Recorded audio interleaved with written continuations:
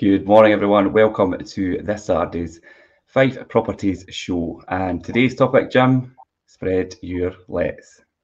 You better watch it. Didn't say that. I You know, say I that know. the right way. Spread your lets. It could come out. Yeah, It could come out the wrong way. I did think the same when I first read it. But yeah, spreading your lets and looking at whether it's time to diversify your lettings portfolio.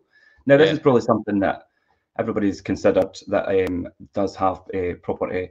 And although long-term lettings to professional tenants and are easily the most hands-off way, do you know what I mean? Professional tenants who are there for the long term, it is the best hands-off way of being a landlord.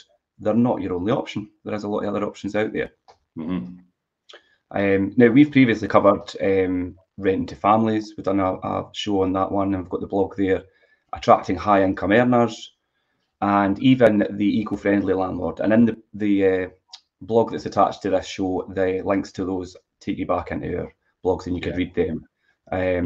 But today we're going to go off piste a wee bit and into other areas of the lettings market. Yeah, you've been in for a night in the town. It's all. Yeah, No. I know. You had to pick up on it, Jim. You had to pick up on it. Anything can happen the next hour. That's exactly what it is, and that's what live's live's all about. Being live, I know. There's no going back. I just say hello to the TikTokers and also Instagram as well, guys. If you've got any questions, we'll answer them at the end for everybody. If it is pertinent to what we're doing right now, which is is it time to diversify your lettings portfolio into other areas, then well, absolutely, we might take this into account as well. Anyway, Richard, over to you again. Yeah. So we are live, obviously, as you've just clearly seen. Jim's streaming on Instagram and TikTok. Please join in, guys. Comment, and we will try and address all the comments as we go if we can. If not, we'll try and get to them at the end. But yeah, so if you're curious about the nuts and bolts of alternative buy-to-let models, make yourself comfortable because we're going to cover them this morning. And we're going to go over things like the pros and cons of diversifying your portfolio. We'll look at student lets. We'll look at holiday lets. We're going to talk about HMOs and short-term and corporate letting as well.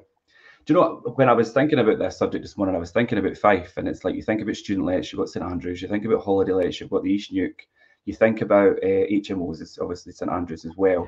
And in short-term and corporate lets, you think about the more built-up areas, and Fife's got it all. It really does. It's segregated by all one place. I'm biased, by the way, because obviously we I live am in Fife and we work in Fife as well. But it has been said right throughout all the economic forecasting that saying that Fife is a true reflection of the economy itself of the whole of Britain. You've got St Andrews, which is the London of Fife, and you've got the other end and everything that happens in the middle. And Fife is split a bit like 50-50 in terms of its industrialisation and also farming community. And fishing community in that as well, and countryside and rural and urban. So Fife is a great microcosm of the whole of Britain. And generally, what you see happening in Fife on a smaller scale is usually typically what happens outside the whole of Britain as well. It's just like a smaller version of the whole country. But just like any investment strategy, there are plenty of factors to consider before you make a leap into a different avenue and diversifying your portfolio and things. So let's explore the different options and see if any are maybe right for you. And we're going to start off, like I said, with the pros and cons of actually diversifying your portfolio. So many successful landlords, Jim, pick a single rental sector, fully master it and stick to it. And that's great. And for others, variety makes life a little more interesting. So we're going to cover the pros and cons. But Jim, yourself, obviously being a landlord and investor, should I say, for a lot of years now, did you see you've stuck to one kind of niche and one kind of rental sector and mastered it? Yeah. Have you explored others?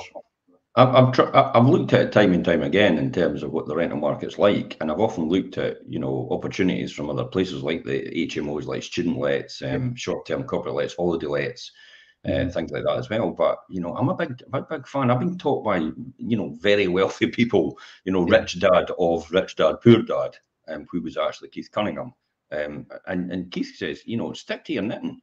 And eat your own cooking, and that's what you need to do. And I know it sounds daft by saying, stick to your knitting and eat your own cooking from somebody that's like mega wealthy. What's all that about? Well, stick to your knitting is all about do what you do well, and do you eat your own cooking is like do you do what you actually teach, and if you don't, then you probably don't have a clue about what you're talking about. So I think that's the most important lessons that I've learned. So I focus solely on what most people would call vanilla lets, which is, you know, what it makes a shitload of money. But you say that time and time again, boring pays well.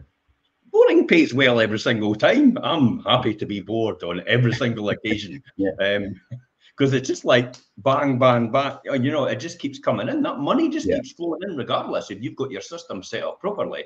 And all you're doing is now and again you're firefighting certain situations. But if you've got enough proactivity in terms of your property investment strategy, then you don't need to worry about things like that, because often things that happen can and put you at risk a wee bit can be offset by the opportunities that you've actually developed before, which actually make a lot more income, which can offset that.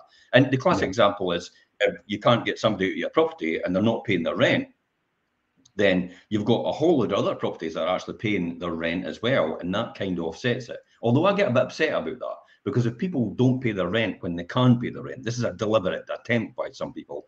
They can't pay and they just won't pay because that's their mentality. Then it's not me losing out. Doesn't make any difference to me. It's a fund as far as I'm concerned. I only get paid a certain amount out of that fund every month regardless. But if they don't pay, then someone else suffers, because it's maybe a kitchen, it's maybe a bathroom that could be installed, and it's going to be installed later on now because this person hasn't paid and it was reliant on them paying as well. So that's what I talk about the fund element, and the fact that everybody contributes to this fund in order to help everyone else grow as a natural result. Now, everybody goes, well, what's with that about? That's a bit like communism. It's social capitalism, I would call it. So social capitalism is quite good for me because it makes me a decent return. But the great thing is, obviously, I own them, so my payoff is in a pension, which is actually the capital wealth as it appreciates over all the years that I've had it. Now, no surprise when a lot of people realise that I've been doing this for about 30 years.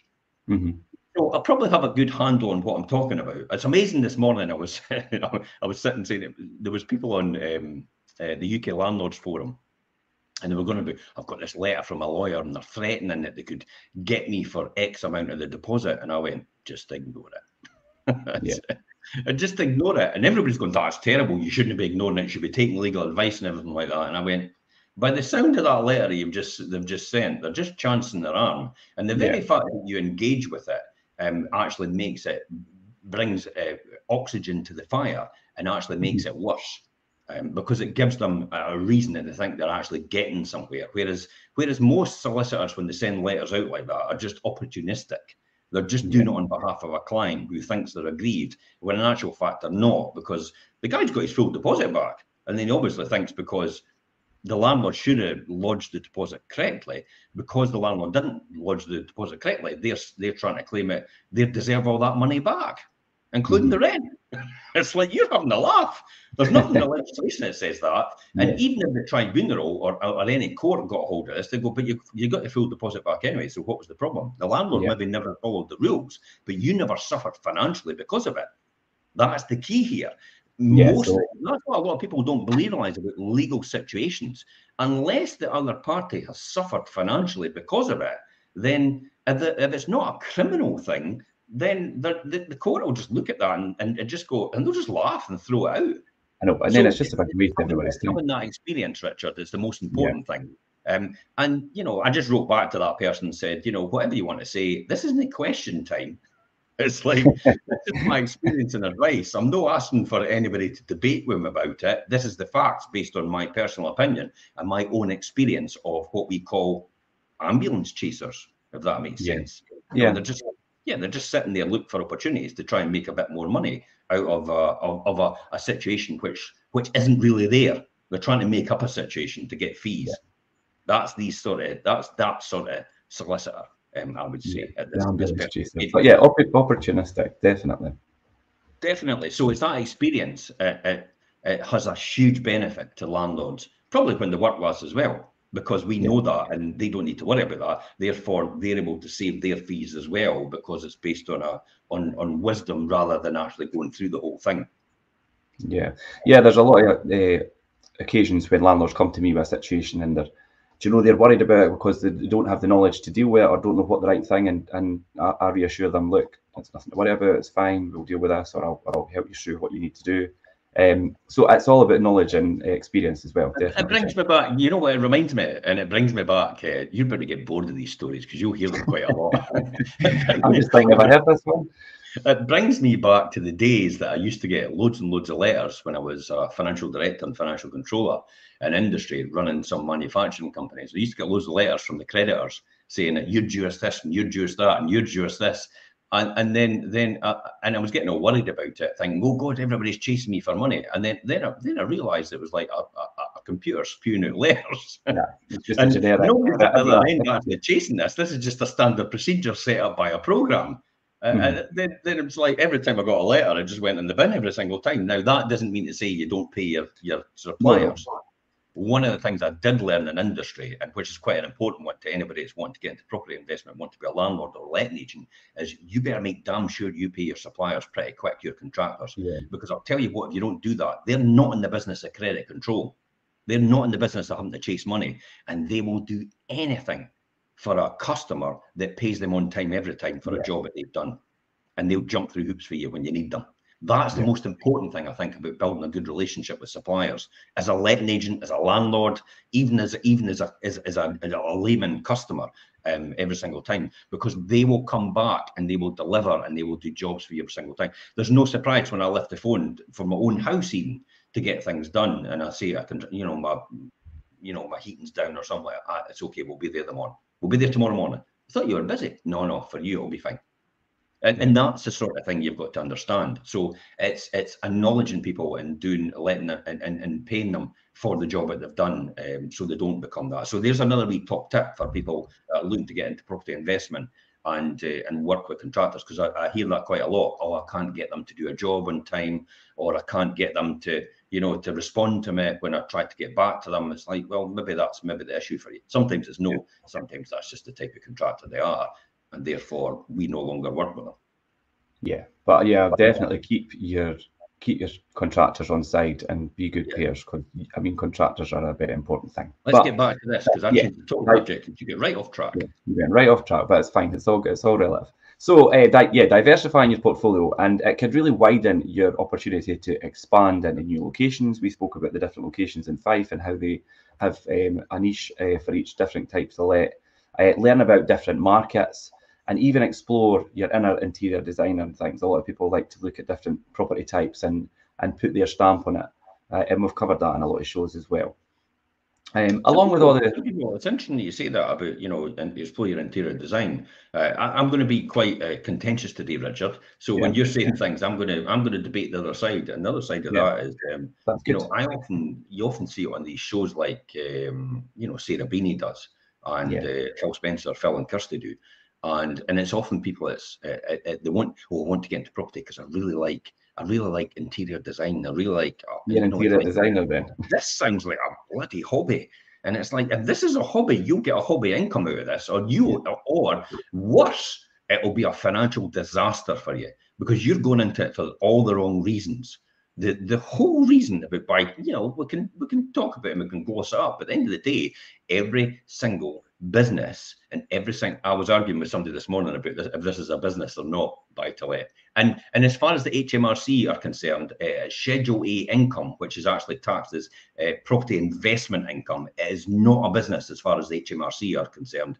Even though you have a lot of properties, which they actually said to me, the guy says, look, I'm going to go back and check with the boss at HMRC, because you've got a lot of properties and this isn't an investment. This is actually a business you're running. So you might have better opportunities to actually have better tax allowances and better deductions.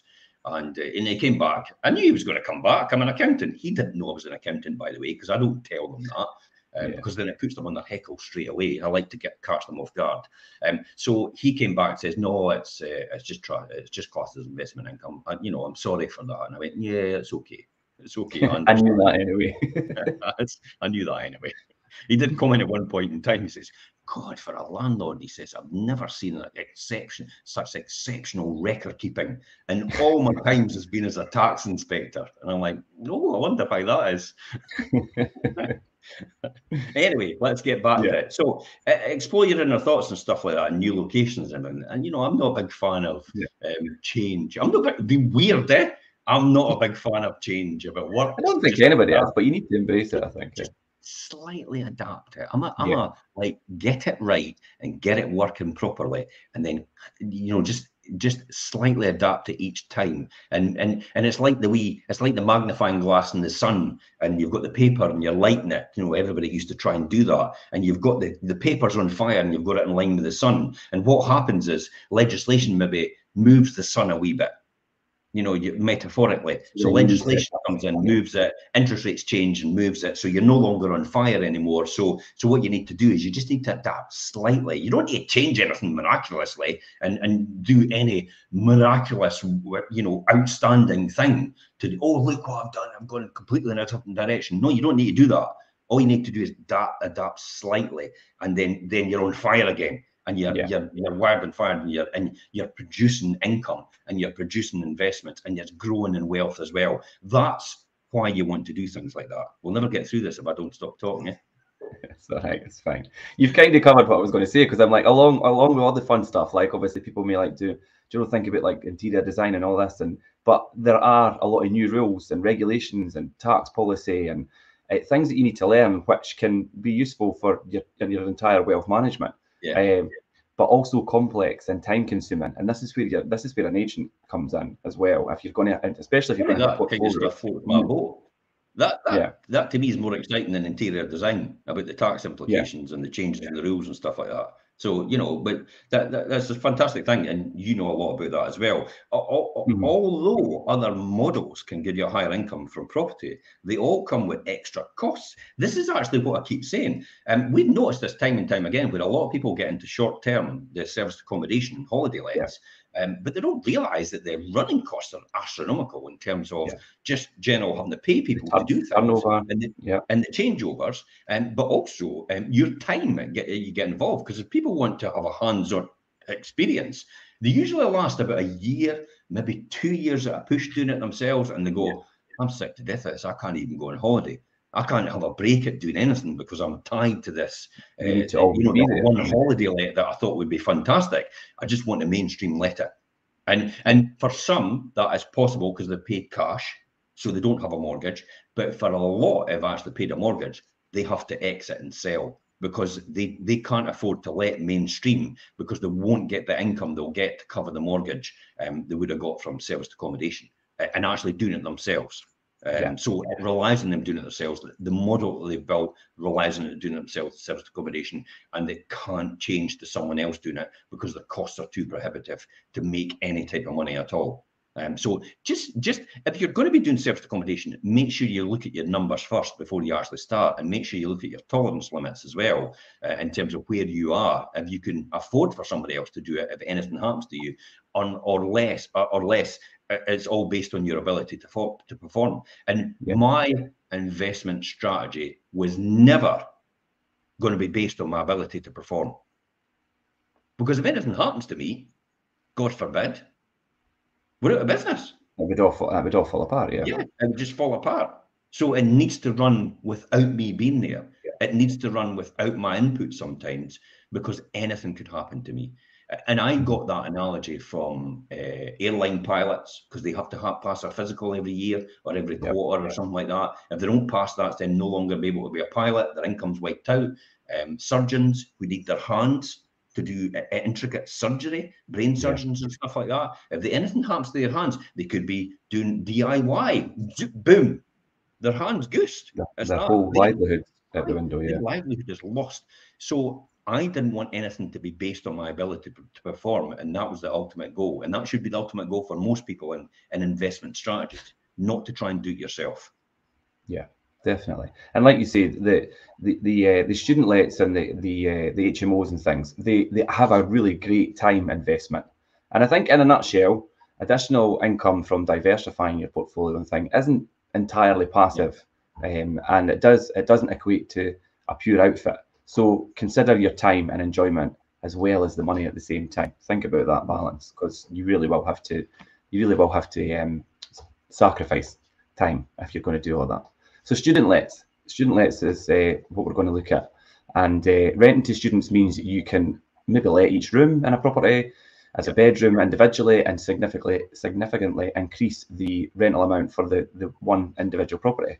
But there are some basics things that you really need to get right with student lets. So firstly, I mean, choosing the location. Location is all. I mean, there's no point in having a student let when it's in the country. Do you know? And it's nowhere near a uni or a college. You would think that's obvious, but for some people, it's just not that obvious. So you sometimes have to spell that out, don't you? It's like, make sure there's at least one university campus, and it has a cheap supermarket round about at a Lidl's or an Aldi, and some budget-friendly places to socialise as well. I think that's the most important thing. Cafes. When we're going about things like furnishings, you know, what should we be looking at? Well, if you're doing an individual room in each property for a student, I mean, each room is going to have maybe like a wardrobe to store their stuff in, something that's sturdy, a bed, a desk for them to study at. Skimping on quality for furnishings and things for a student let is, I mean, it's just counterproductive, because you obviously pay cheap, pay twice. So, I used to use, I was quite lucky, I worked with Macintosh, the furniture maker. So I used to be, I was lucky enough to be able to use or get some of their overruns of their returns from the furniture fits they did for some of the PFI projects for maybe homes and stuff like that. So they would have tall boys, so they would have the wardrobe up the top and the two drawers at the bottom, but these things were rock solid. It's like you could drive a tank over them; they'd still be standing. They were very robust, and they cost me 90 quid at the time to buy, and they lasted for years upon years upon years until I stopped doing furnished lens. And I think that's somewhere in a tip somewhere, and they'll still be intact. Still in one piece. It'll be like the Top Gear thing when they put the Toyota Land Cruiser on top of the building and blew it up, and when it landed, it still started and they drove away. That's kind of what Macintosh furniture was like at the time. They don't make that anymore. They're only involved in PFI, which is more like IKEA flat packs. Don't last that long now. So, but yeah, and also like things like think about if you're doing individual rooms, you need to have it private and a lock on each door and things. Because there's a lot of things to think about like that. And also, I think in a property that's going to be students, you need to ensure there's like a kitchen that's large enough to facilitate everybody individually. They have a table to eat at. They've got cupboards and plenty of storage space. A fridge that's got enough space in it. You might even need to buy 2 fridges. You don't know. Do you know? You get fridges with lockable cabinets inside. Trust me.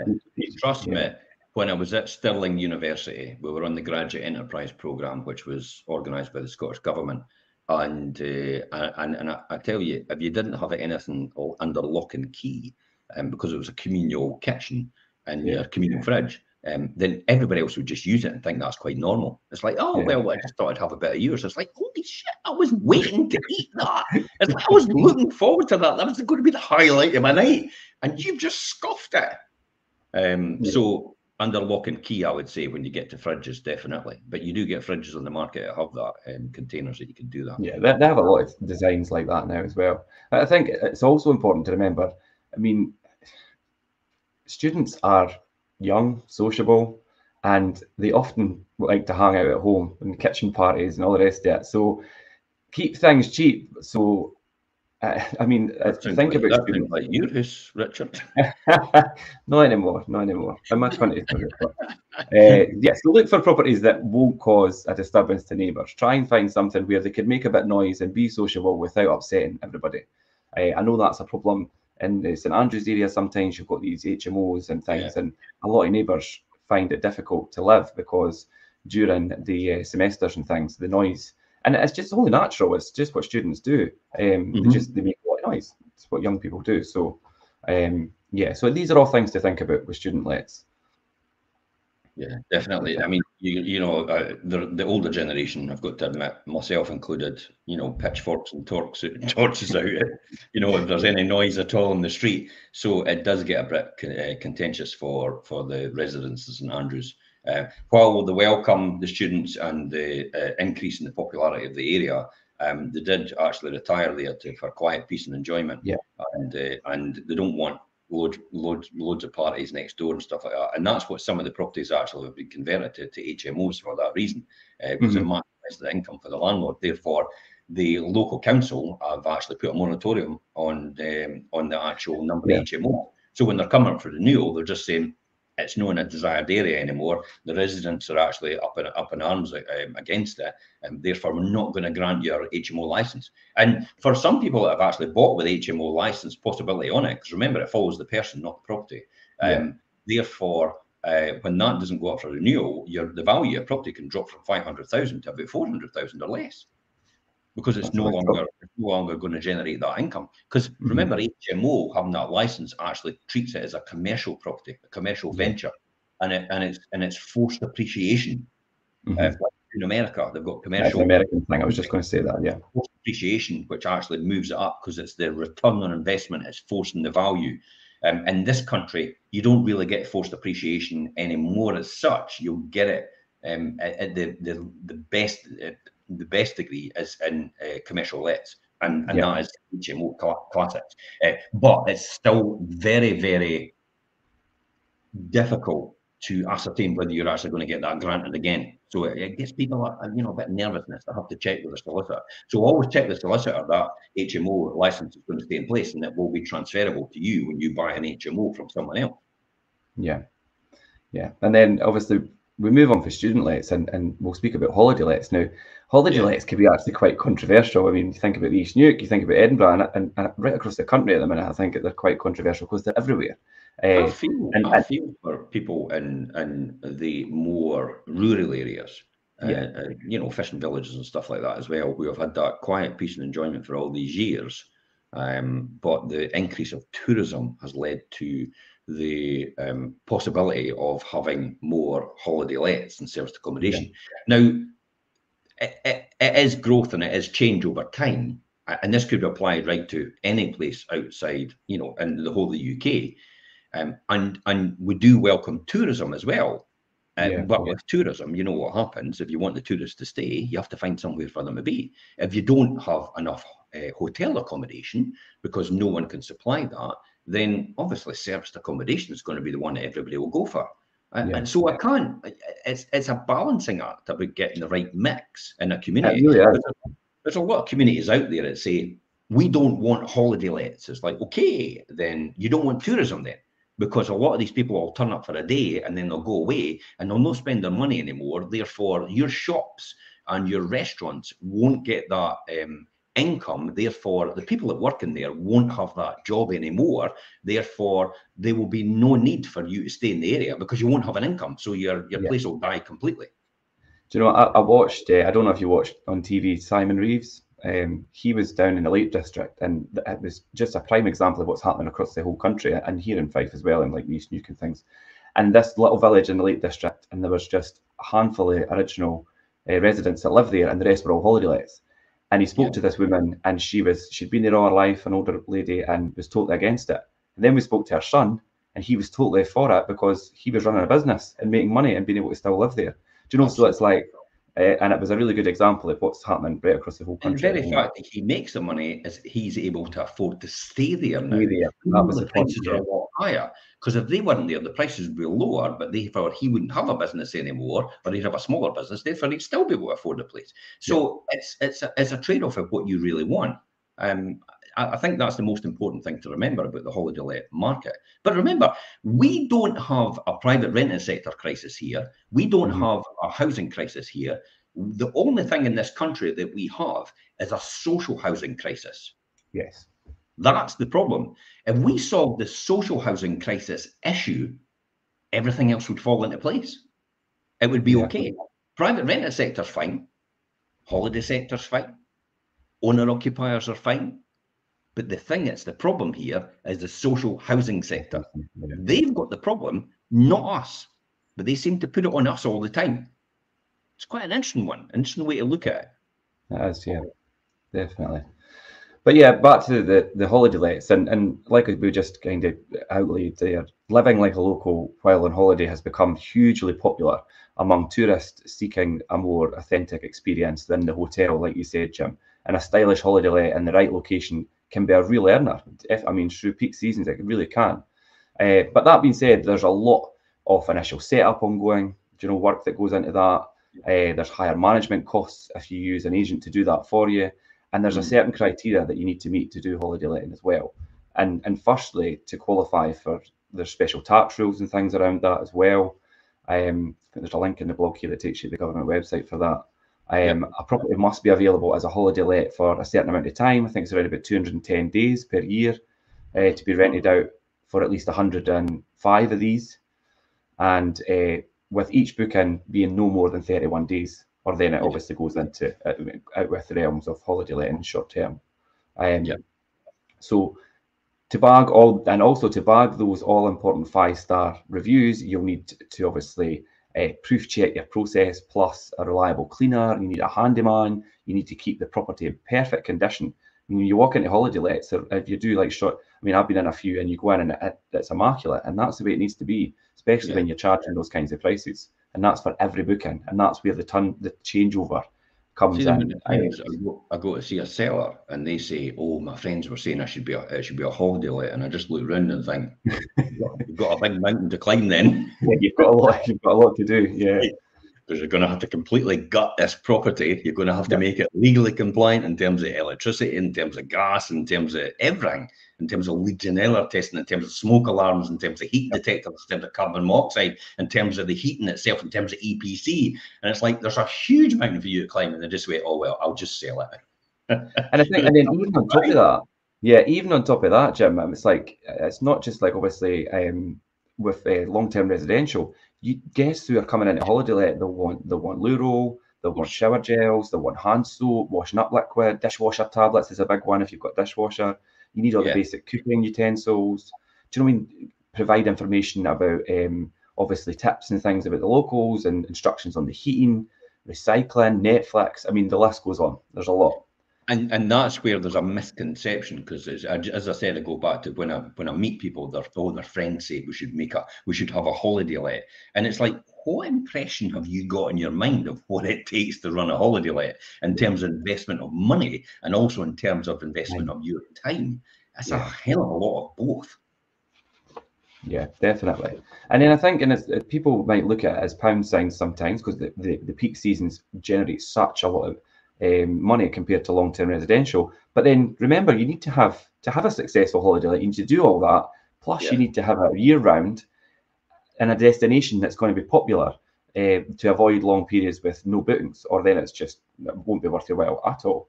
And if everything's closed in the winter and things, then your income and occupancy rate will just nosedive.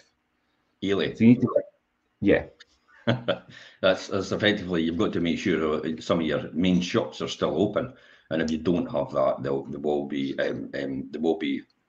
no desirable. I mean, where I am in Spain, it's more a holiday destination in terms of where we are. So when it comes to winter, I've often said it before, when I'm out here training, and for a week in winter in December, just before Christmas, it's often like I Am Legend. It's like you don't see anybody. Stay there on your own. I bet you enjoy that though. You get this about now and again. You get a bit paranoid, and it's like you just see these wee things in the distance, these wee figures, and you think, "I wonder if that's zombies." Yeah, I like my own time as well, but sometimes you could be a bit like, feel like I know that kind of feeling. So, but yeah, and that's because the whole place will be shut down for the winter months because everybody's back home. It's seasonal. A lot of things are seasonal. There's no doubt about that. You see that in a lot of areas where the shops, they are just pop-up shops for a period of time, and then that's them shut for the season, or they go on shorter hours during that season as well. So you've definitely got to look into that first of all before just jumping into it and saying, "Oh, I could have a holiday let." Equally, there's people who actually done service accommodation in some of the worst areas in Leavenmouth, for example. And it's like they've got 5-star ratings on TripAdvisor and everything. Yeah, no. Like, you're having a laugh, really. And they're charging an absolute arm and a leg. And I'm thinking, wow, good on them. Good on them. Yeah, kudos to them. Make money. But yeah, I've seen a few of them. Because it's the misconception in other people's minds about how people outside the area will see their place. A classic example is when Jade went on to X Factor and says, "Where do you come from?" She went, "Oh, Buckhaven." "I bet it's a bit of a dump." Aye, "Oh, I know. thanks for that." And there was a huge backlash in the, in the media and stuff like that, locally anyway, saying, "God, imagine saying Buckhaven's a dump." Buckhaven is far from a dump. It's a really, it's a dorm at the end of the day. It's to service London. Leedon's the main shopping facilities, but Buckhaven's pretty good. It was voted by the Bank of Scotland as in 2010 as the least expensive seaside town in the whole of Britain. And it's like, and there's a lot of history with Buckhaven, and see the views at Buckhaven Braes. Seaside town, least expensive. Oh, there's an up and coming area to invest in. Yeah, definitely. And there's a lot, like I say, there's a lot of history there with being a fishing town. And do you go up to, I was going to say Buckhind Braes, but I'll say the Buckhaven Braes, but it's Buckhind Braes. The views there are amazing, right across the Firth of Forth. It's unreal. You would pay a lot of money for that further along the coast. That's it. If you start that on a TikTok or an Instagram, like we are here just now, and actually showed that, people go, "Hell, where's that place?" And then if you mentioned, there's a property here for 50, 60 grand, it's like, what? Really? To people from the city, it's like, that's just pocket change. Yeah, I could easily buy that, and I could have a wee trip every now and again. My friends could have a wee trip, and we could, this could be perfect for us in a seaside location. But you could be in the East Neuk and St Andrews and everything within 20, 25 minutes. Yeah, definitely. I would say so. Everything's you could be right smack bang in the centre of Fife, and you're within a coastline within about 25 to 30 minutes either way. Definitely. So you have the best. I would say that you sometimes say the best of both worlds. It's like, you've got the best of every world when you're in Fife, because it's such a strong reflection of the whole of the UK in terms of you can go anywhere in Fife and have a different experience. And you can pick and choose what you want. It's kind of like being a kid in a candy shop. Well, Dunfermline's a city now. It's got city status. Yeah. So, but let's talk. For the people on TikTok, you've just joined us. I know it's live and all the rest of it. You don't get replays on TikTok, by the way. It just runs live and that's it. So if you've just joined us, you'll know be able to go back and see the start of this.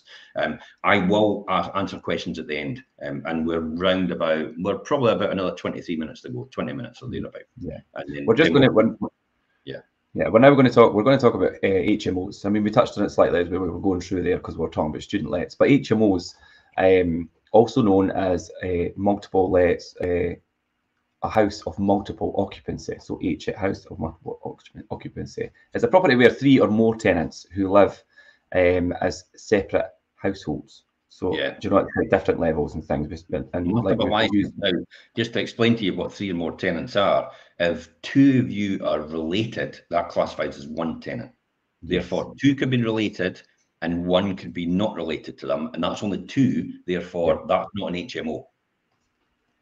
Yeah, that's I've seen people use that setup to get round the not having an HMO license, but having more than 2 tenants. There's some tenants that are there's some people that are living landlords, so therefore they don't need to have that at all. It's not an HMO because they live in the property, and they actually get really good tax allowances as well. They get the rent a room scheme, which is a great tax allowance every single year. So some people in the St Andrews area actually do that, which good on them. If it's there, use it, and it's a great way to increase wealth and also give them a short-term income in the meantime.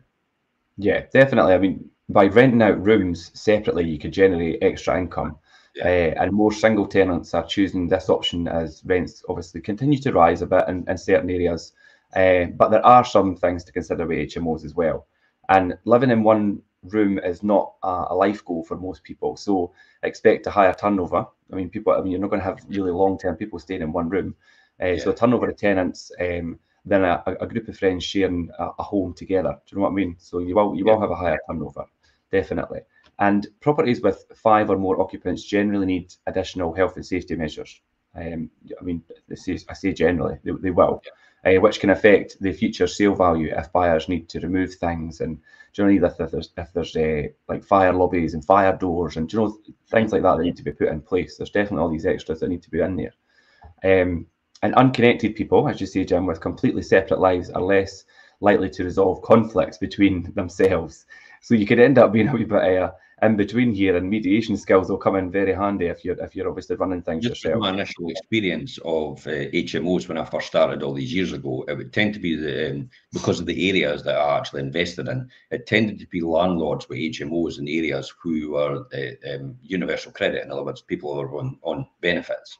And they only needed one room because they were single guys. They were maybe under 25 at the time. Therefore, they weren't able to get the allowance. So they rented to them. But it was very, very challenging for them. And that's what always put me off HMO, because it's like there's no, when you work out the amount of resources it has to go in, because often they had to have someone on the door, almost like a bouncer, you know, who was there to make sure everything was okay from time to time. So that cost money as well.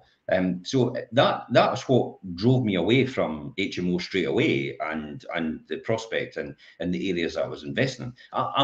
Now I could have gone further afield. You can go to Glasgow, you can go to Aberdeen, and you could go to St Andrews. You could do HMO. You could go to some of the city areas, and HMO will work very, very well. But I'm still an acres of diamonds landlord. In other words, all these investment opportunities are on your doorstep. Why do I need to go anywhere else to get that? You know, all it does is it requires more skill and expertise from other people, which costs a hell of a lot more money, and it's unmanageable if the unthinkable happens, where your costs get so high that you can't afford, you know, the rent to offset against them. Therefore, you have to self-manage. I'm a big fan of use a property manager because it saves your time if you can invest that and make more money on your time.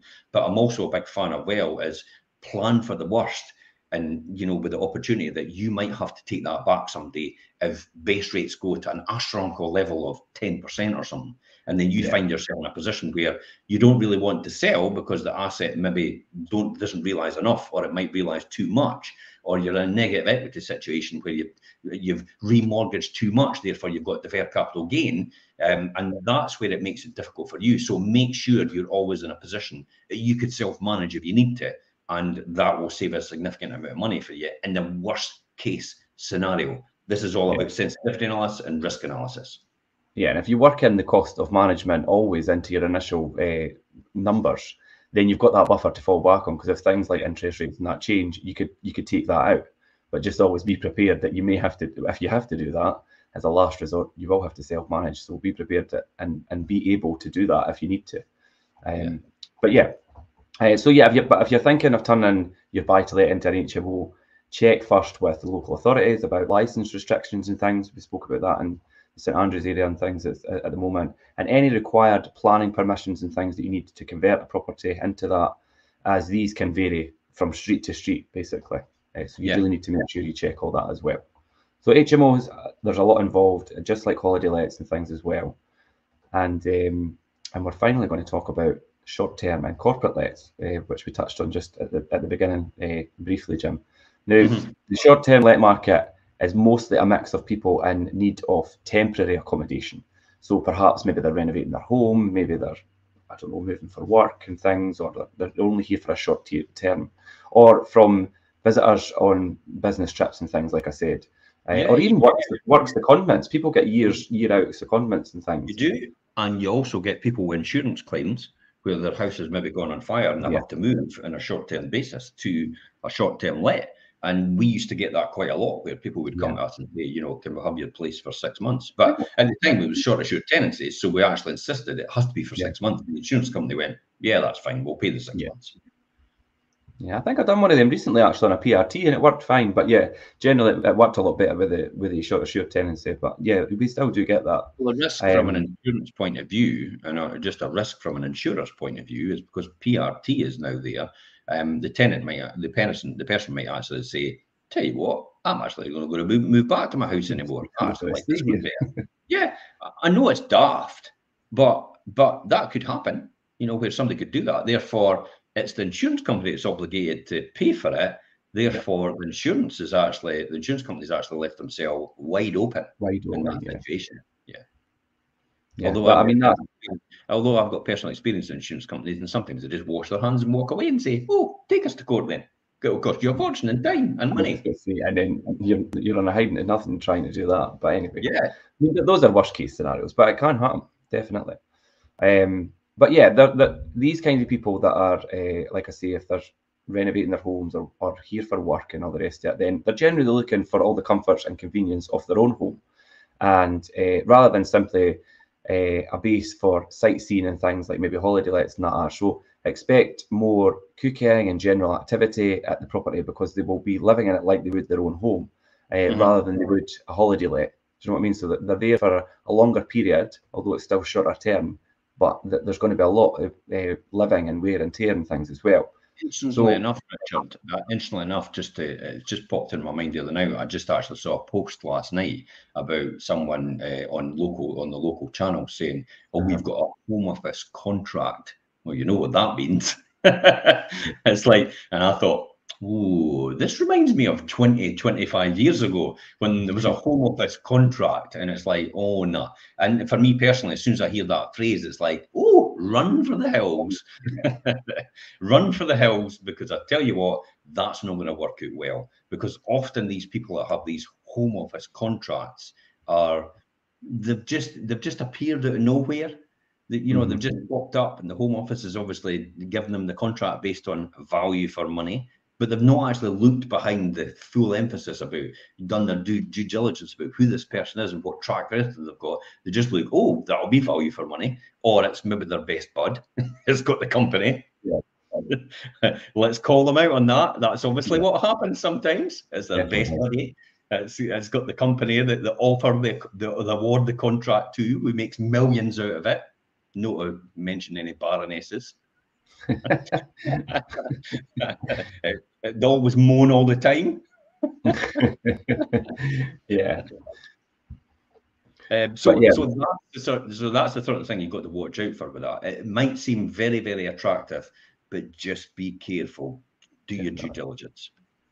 Yeah, but I mean, these kinds of short-term and corporate lettings and things, they do tend sometimes to be near city areas, business areas, like conference venues if you're at cities and things, just for optimum accessibility for the types of people that are obviously going to be looking for that type of accommodation. And bookings can be anything from a few days to a few months. So, you could see how it could span obviously a longer period of time than just a holiday let, but are generally longer than a holiday let home, and shorter than the typical tenancy. Do you know what I mean? It's that's somewhere in between it.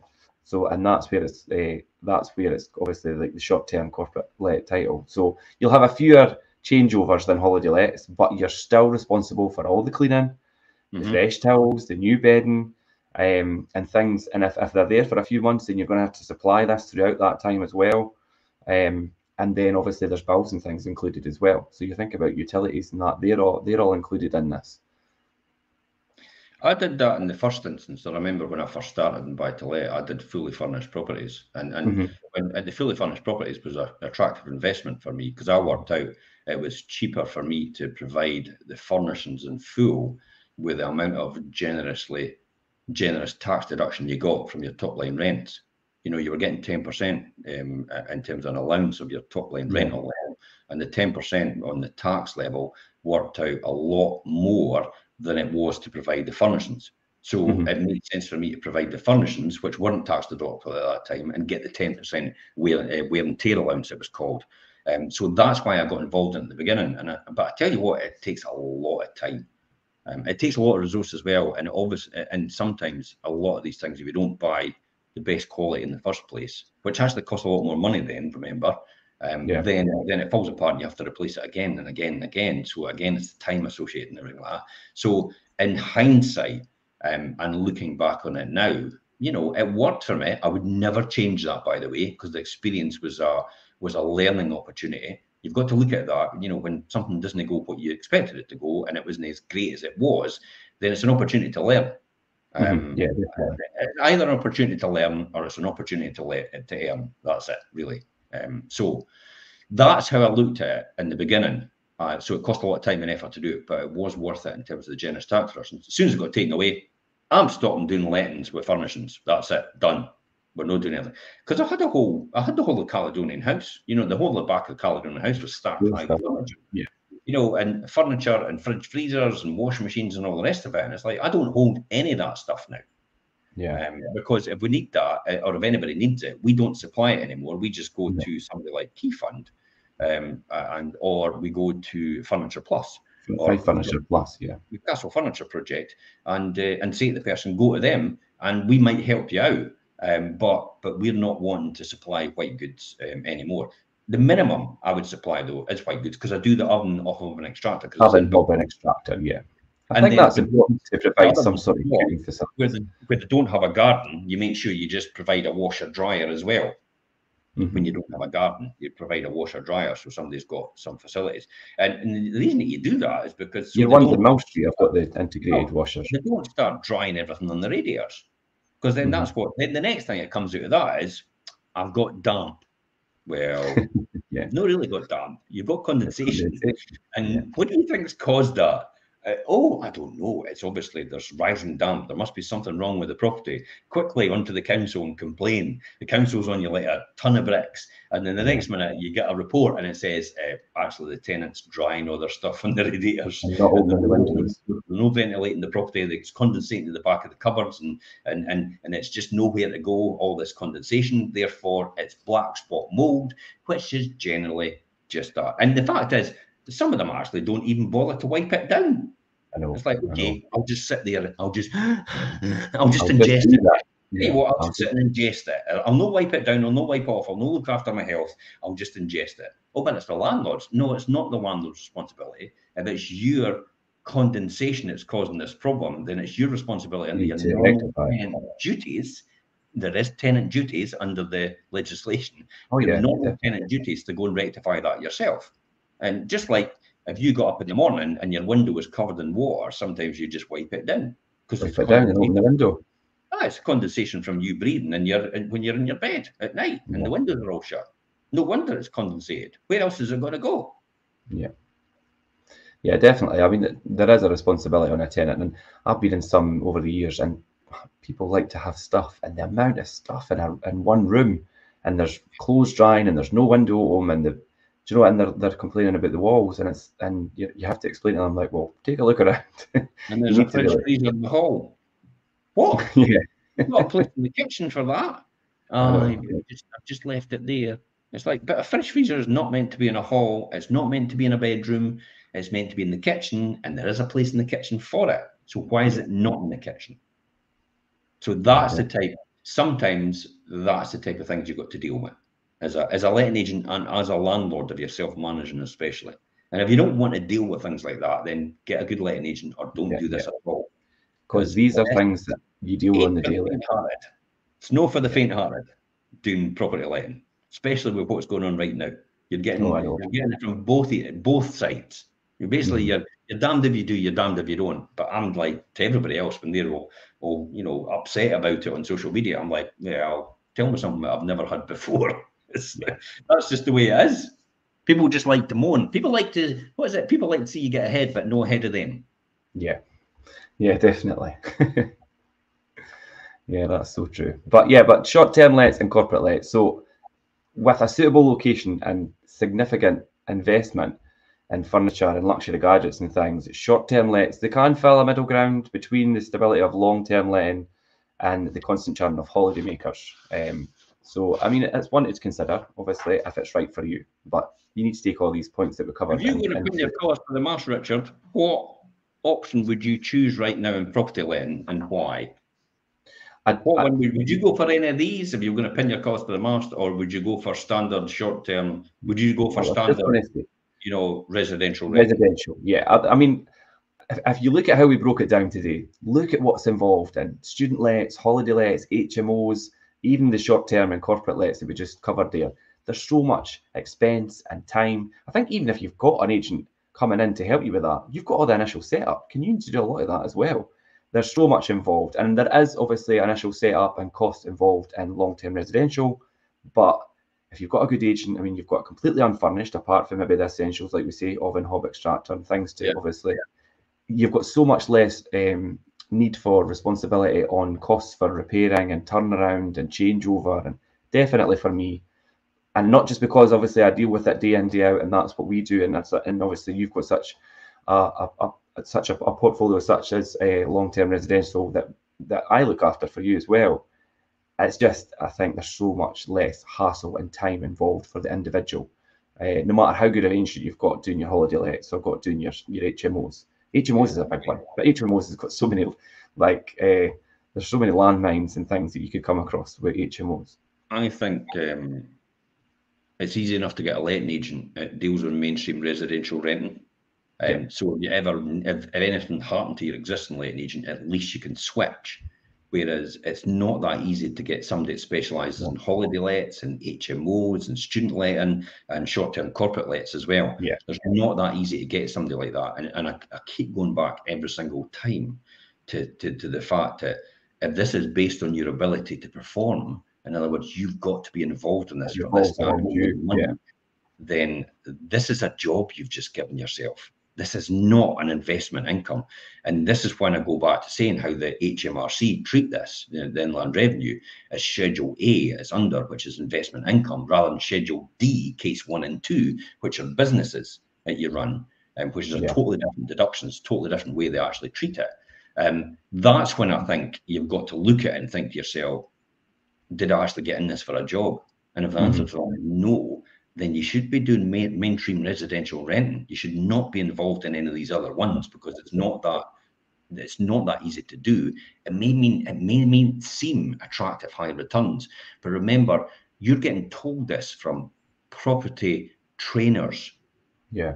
Now, most of them are gurus, fake gurus. You know, they're only showing you a lifestyle that you could have, and they're telling you big numbers. And you see the classic TikTokers and all the rest of it. It's like, I make, 6 times as much as a residential property out of this one, and this cost me this, and this is my investment. But they never go on about the fact that, okay, what's the time involved to do this? And then what is the running cost of this? They always talk about the things that will make it look good. They do, it's the benefits. But they don't talk about the things that you've got to go through to get that, the hoops that you need to jump through. That's what I look behind that every single time when I see an opportunity. I always do really good due diligence now, because I understand the process. So it's pretty easy and straightforward for me to do, and the key indicators I need to look for to make sure this is a viable option straight away. And if these key indicators tick the box, then after that, it's a detailed due diligence when I'm going through the process of actually buying whatever it is or investing whatever it is I'm investing in. And then if all these come up with the same answer as what you did in your initial investigation, then we're on to a winner. But if they don't, then at least you've gone through that process and you understand, and it gets easier every single time. It's just like for most people investing in, when they go to buy businesses, they know exactly the key indicators to look at a business and the key people to make sure that have been there and they're going to be retained in order for that business to run. Because if you have a business and then all of a sudden you sell it to someone else, or you buy it on a business from someone else, and all the key people go, well, I'm going to go away and do something else now. It's like, that's no longer a business. Yeah. You just inherited yourself a job. Yeah, you've just given yourself a job. Yeah, definitely, which takes up a lot of time and effort. And I think if you are considering maybe to switch to one of these models that we've spoke about today, then I'm happy to have a chat with you, not to turn you around and say no, it's wrong, because it might be right for certain individuals. But I mean, I'm happy to have that chat. Or if you really are looking to maybe increase your profitability on your existing portfolio or your properties for let and long-term residential letting, then by all means get in touch. If you'd like any advice, maybe around finding tenants, how to get the best rents, and how to work with good letting agents and things, like obviously myself and others in different areas as well. My mobile number, my email, and everything's in the blog that's attached to this post. I'm available any day, anytime. And happy to have a chat about that. Perfect. And I'm not available any day. Just in case anybody was thinking that. It's like, you're available. Jim, I get a lot of people coming to me and then the long run get advice through me, from yourself through me as well. Because I know you're busy doing a lot of other stuff. I do get, yes, absolutely. I'll qualify that, because I said that just to make everybody sure. It's like, he's no an open book. you know, if somebody comes to me and they say to me, I'll point them in the right direction, because I often know the answer to their problems, and I often know who can actually answer that question for them. If I don't have that answer for them, then I'll go and find out that answer, because it teaches me something as well. So yes, that can happen, and I do get requests now and again, but sometimes you just genuinely have to say, look, you know, I just can't afford the time. Because the investment and the time I've got to do something for you. But the great thing is, that's why we did the wealth of the bank of the wealth creation shows. Yeah. Because the wealth creation shows are up to like episode 84 now. And if you watch these wealth creation shows back to front, 87 on Monday. God, it's a masterclass in everything that you need to know to develop wealth and build for the future.